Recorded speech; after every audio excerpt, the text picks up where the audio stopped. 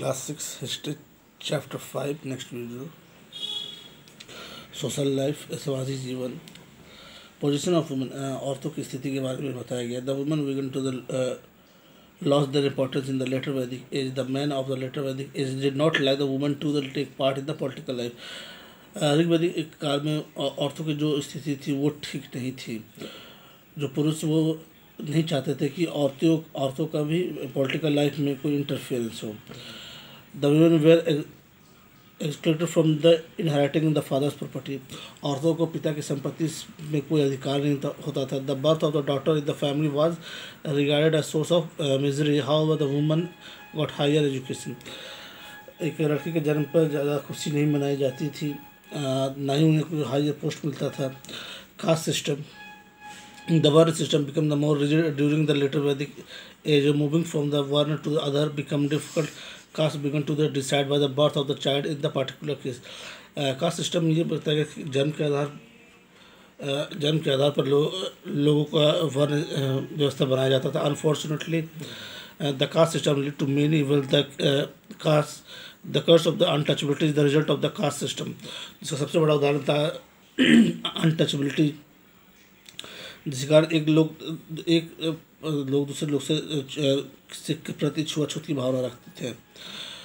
The four आश्रम the Aryan followed the very strict code of discipline in the lab. They divided the whole life span into the four well defined part of the 25 year. जो Aryans थे उन्होंने पूरे जीवन को 25 सालों में बांट दिया था, जिसमें से सबसे पहला था ब्रह्मचर्य आश्रम, दूसरा गृहस्थ आश्रम, तीसरा वानप्रस्थ आश्रम और चौथा संन्यास आश्रम। पहला जो ब्रह्मचर्य आश्रम जिसमें बच्चों को 25 साल तक लगभग आश्रम में रहकर पढ़ाई करनी होती थी। दूसरा गृहस्थ जीवन जिसमें वो शादी वगैरह करते थे और अपना फैमिली को आगे बढ़ाते थे।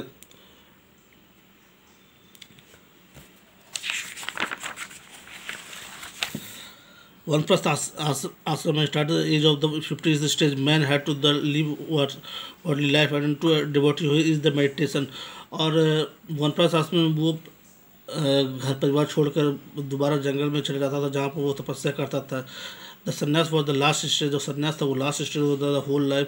This was the stage of complete रेनिकेशन। In this stage man lead to life of the solitude, जिसमें वो उसके आसपास परमात्मा से मिल जाती थी। मतलब कि वो ज़िंदगी का लास्ट स्टेज होता था। इकोनॉमिक लाइफ अगर देखा जाए तो जो मेन ऑप्शन था उस समय लोग का उस समय खेती ही थी।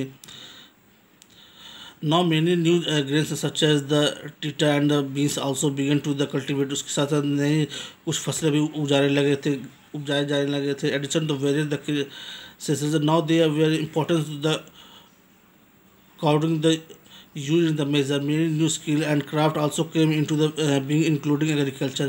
इसके साथ साथ खेती के अलावा बहुत सारे नए क्राफ्ट और न्यू स्किल्स भी लोग सामने आ रहे थे, जिसमें new group of like jewellery, ship arts, fisherman, musician, जैसे एस्ट्रोलॉजी भी सामने आ रहा था।